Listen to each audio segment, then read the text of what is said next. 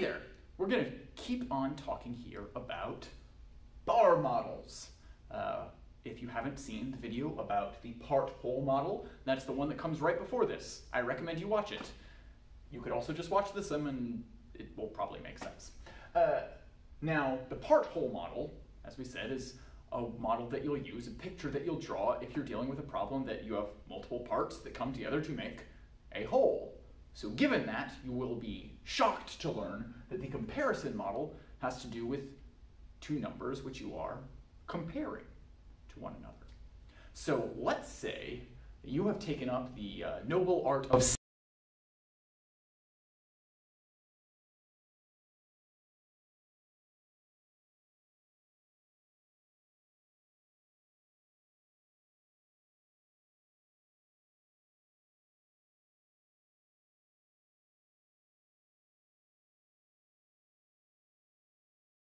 Now, to figure this out, it's not going to help you a lot to try to figure out what your collections would be if you added them together. You're not trying to find a whole out of parts. You're comparing how many stamps do you have versus how many stamps does your sister have. So this sounds like a job for the comparison model.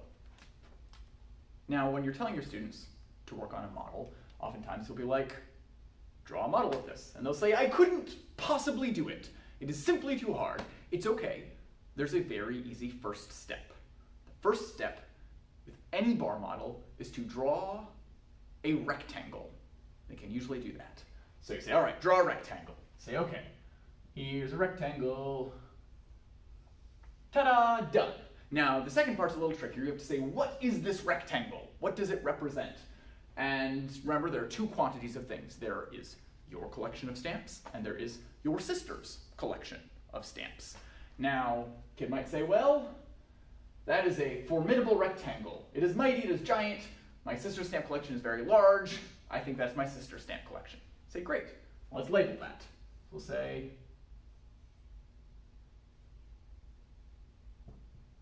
sister's stamps. Okay. And then you should draw another rectangle because you need to show your stamps on there too. Now, since we're comparising, then it probably makes sense to have it go underneath. I'll put it over here. And be sure to talk about, okay, well, which one is longer, which one is shorter, by how much. Even if you don't know how big this one is, how many numbers or how many stamps this is, you might be able to get at least a general estimate, which is a good thing that they should be doing anyway, getting a ballpark estimate of the problem before they try to solve it. And label this my stamps. All right, now we've got sister stamps, my stamps, and you look at the problem again to see what numbers do we know. Well, I know how many stamps I have. I've got 5. 5 stamps. Great. Now, the other thing I know is that my sister has 4 more stamps than I do. Well, I wouldn't put that there because my sister doesn't have 4 stamps. She has 4 more stamps than I do. But you can see, if you imagine drawing a little dotted line up here, this is the number of stamps that my sister has that's the same number that I do. If we were to like draw each of the little stamps in here, 1, 2, 3, 4, 5, this would also be 1, 2, 3, 4, 5 of my sister's stamps up in there. So that part is the same. This is the part that's different. This is the part that's 4 more.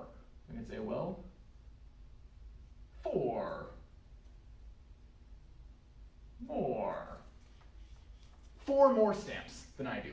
Cool. And once you have this all laid out, it becomes pretty clear, oh, okay, well, to find out how many stamps my sister has, then I add up the number that I have plus this 4 more.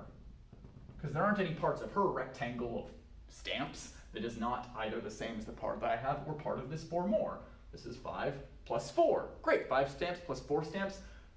We've gone from marking, I don't know how many stamps she has, to saying, oh, well, 5 plus 4, that's 9 stamps. Great. So that's handy. This becomes then really handy once you solve problems that require multiple steps to complete. So let's say, instead of knowing how many stamps each of you have, you know that you have 5 stamps. 5 stamps because you counted, and you know that your sister has 4 more stamps than you do because she told you, and you need to find out how many stamps would you have if you combined your forces, if you add them together. Or I'd say this is the sum. Now, you don't know the sum, so you put a question mark there, trying to figure that out. But you know that you will get the sum by adding together your stamps with your sister's stamps, but you also don't know how many stamps your sister has. So you put a question mark there. Now, this is a really useful thing for students to be able to look at, because a lot of the time, if you have a problem that's laid out that says, I have 5 stamps, my sister has 4 more stamps, than I do, how many stamps do we have altogether, then what students want to do is like, oh, well, 5 plus 4, 9 stamps altogether. But we don't have 9 stamps together, my sister has 4 more stamps. This is a multi-part problem. You've got to do 2 problems for the price of 1. But you can see what they are here. You can see, okay, this is what we're trying to figure out, and to figure that out, to add this and this, I need to know what this is. And so first I can figure that out, which is what we just did in that earlier one. Okay, 5 plus 4 is 9 stamps. Okay, and now I have 9 stamps plus 5 stamps is 14 stamps. And it's easy to see that out on here and just lay it out. There are innumerable, of course, other variations. You could be like, you have 14 stamps altogether. Your sister has 9 stamps. How many do you have? Well, that maybe is whole problem. Say there are 14 stamps altogether. Your sister has 9 stamps. How many more does she have than you? And that's, again, a multi-part problem. But all of these problems, these different ways of approaching this same knotty scenario, become simple and easily laid out once you have the strategy of just building a picture of it. And that is the magic of the comparison model.